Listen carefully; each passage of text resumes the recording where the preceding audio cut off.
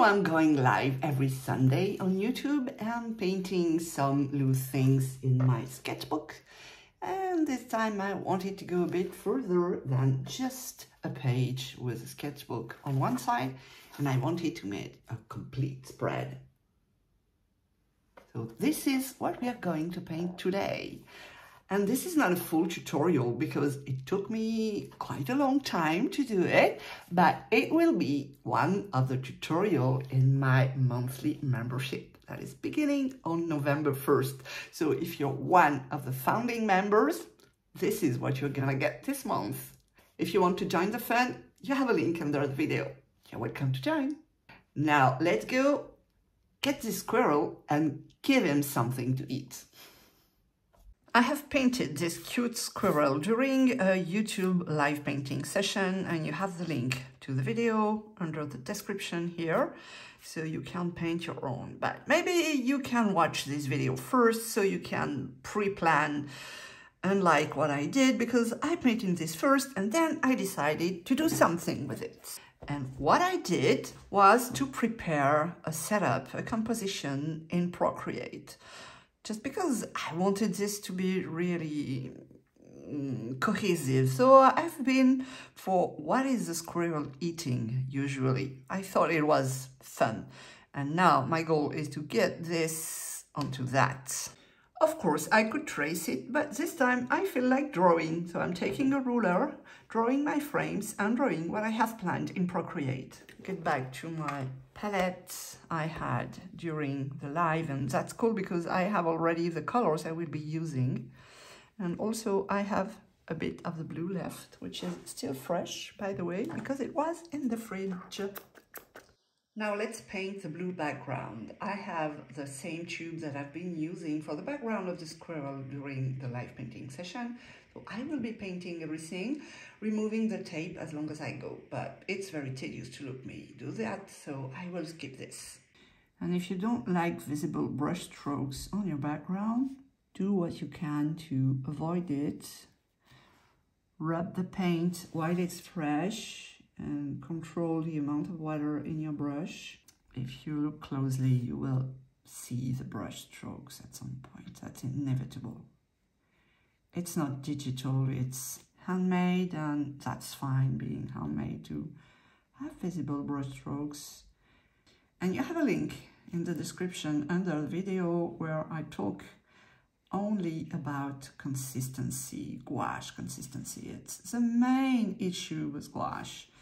It's all about control of the amount of water and control of the amount of paint on your brush. Now let's remove the tape. And always begin by the last one you placed, which is this one, and tear it off away from you and very parallel to the paper. And go very slowly. If you feel that this is tearing up the paper, you can still heat the tape a bit with a hairdryer, so it will soften the thickness of it. I said away from me, this way. Slight leak, and that's great because this is where I wanted the paint to overlap. And on my initial drawing, the grass is coming outside of the frame. So let's do this. And also it's good because it will help me to hide my mistake, my little problem. And also what I could do is get those two together. I feel they are appealing me, like, join me, please. Yeah, that's cool, but there is a slight bump. Let's say it's not perfect, it's handmade. Ready to go further now. And I have to maybe plan a bit ahead before diving in. I think what would be interesting is to make a large mix of this green and place some leaves here and there with this same green, because I like to have the same color that is moving in different parts on the painting. I don't like to have isolated colors, so to speak. Once your mix is made, you can protect your painting with some sheet of paper so you don't damage everything, and you can begin to paint the leaves. I like to make two different greens and blend them a bit together so my leaves have more variety. Now it's time to go for some fall colors. And I'm using what I have on my palette, actually. Blending the colors into each other. Ooh, I have a ton of paint on my brush. Really a ton. This is just to make the turnaround here. Made a mistake again. Should have made this one first. So really you need to plan ahead and to keep on to your plan, to stick to it. Not like me. Now, I have these greens here.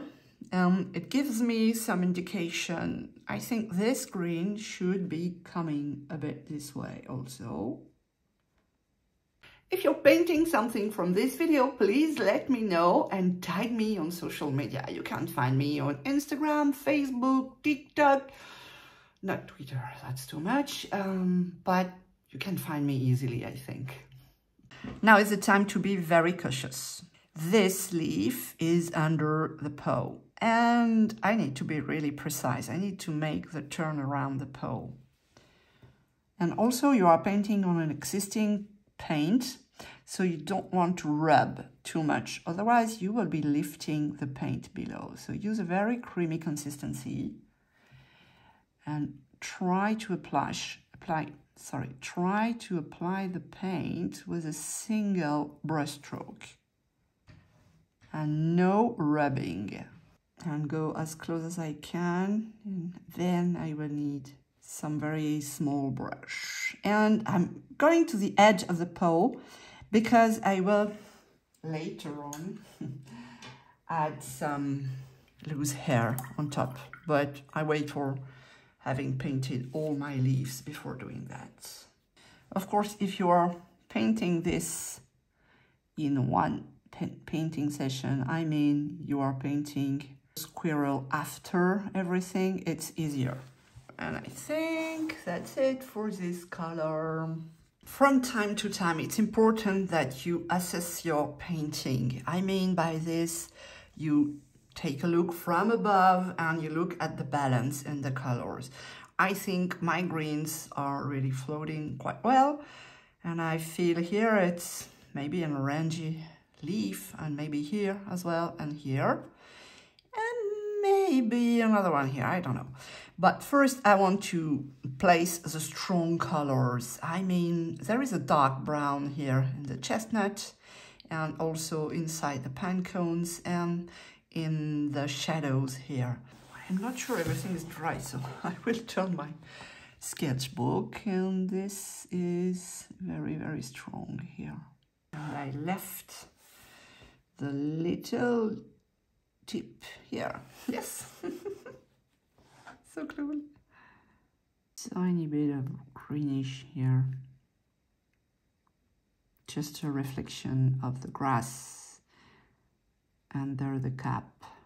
And this color, which is kind of a green something, I will use it for the envelope of chestnut.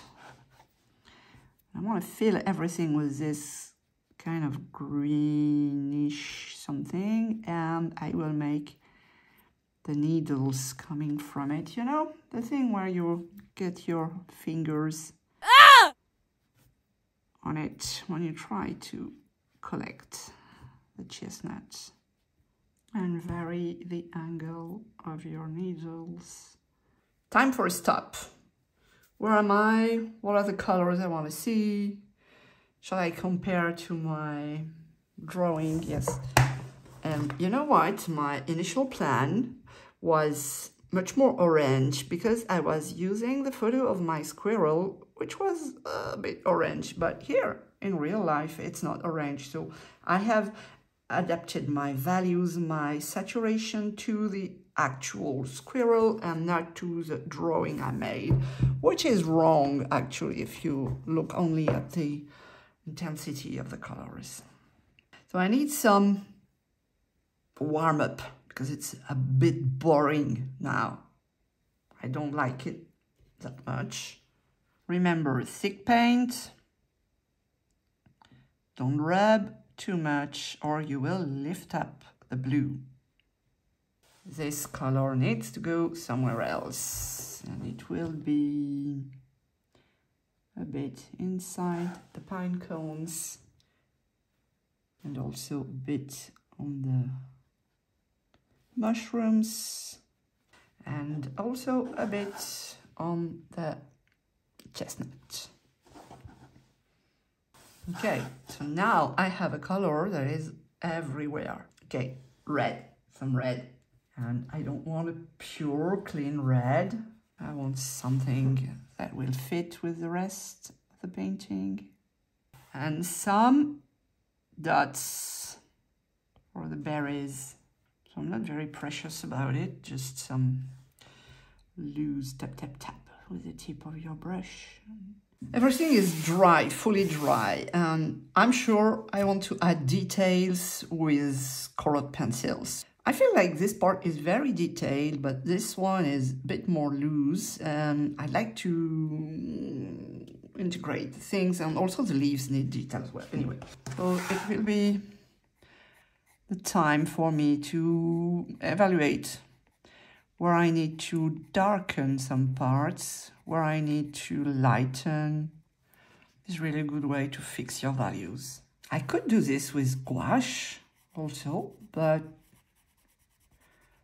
I don't know, today I feel like I can use some colored pencils. One important thing is to have a very sharpened pencil. Ah! No, I didn't want that to happen. Darker, I forgot to do that. Should have done that with the paint itself instead. I think I'm good with it. You have a lot of details, paint, colored pencils, some cute ladybug. Yeah, I love it. It's really fun.